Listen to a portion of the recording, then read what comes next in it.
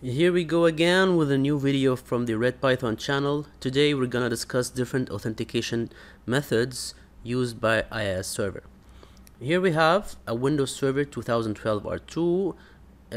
It's acting as an Active Directory domain controller, and I have installed as well IIS as a role. By default, when you install IIS without ticking the security options, it comes with these two authentication methods, anonymous and ASP.NET impersonation. You need to add a couple of features in order to enable the basic authentication and Windows authentication. So you go here to add roles, select next, then you tick the IIS server, you expand it, and then you expand the web server. Again, you expand the security list here, and then you tick basic authentication and Windows authentication. After you do that, automatically they will be populated here. You just need a simple restart, and there you go.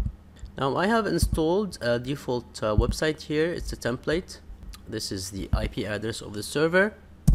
Let me refresh it, and here we go. There are no authentication, nothing, just the page pops up.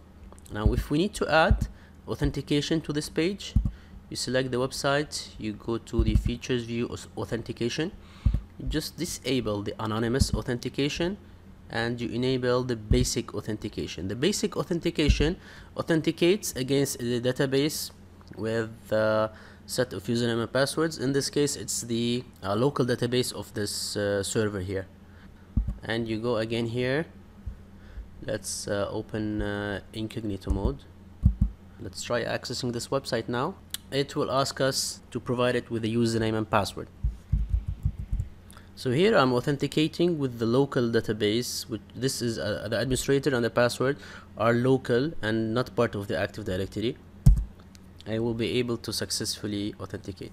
Here, even if I'm using the Active Directory credentials, because the web server has Active Directory as well, it will authenticate me. Now let's try the Windows authentication. You just disable that here and enable Windows authentication. So Windows authentication will let you authenticate using network credentials, so you'll be able to authenticate outside the database provided by the server here. Let's try to do a refresh again, and here you go. One major difference between the two authentications is that the basic authentication credentials are sent in clear text, while the integrated Windows authentication are sent encrypted.